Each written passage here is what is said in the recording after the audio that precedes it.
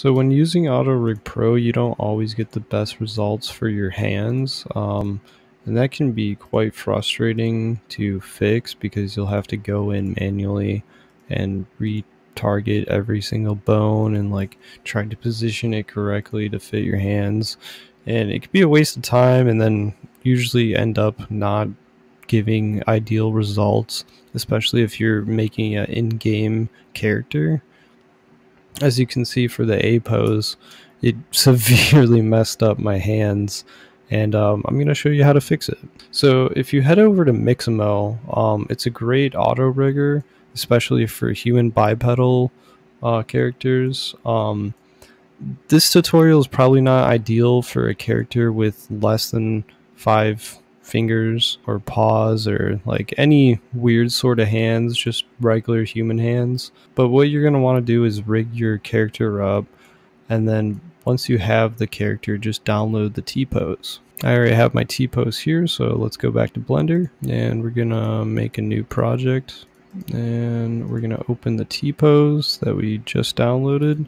Scale it up because it's quite small, and all you really have to do to get rid of the armature that's already existing, I mean, you could use it, but chances are you want to use auto rig. What you're going to want to do is actually select one object and then select everything and do convert to mesh, and then once you have converted it to a mesh, you can delete your armature. And now you have that perfect T-pose. And then just RX 90 degrees to scale or rotate him back. And now you can start with auto rig.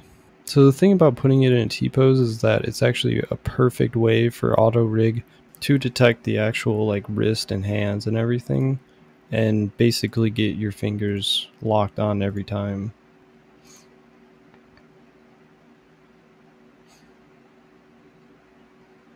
And as we can see, my fingers and hands are perfectly matched, and you actually won't get any wonky results, especially when you later on, like say, transport this into Unreal Engine or Unity.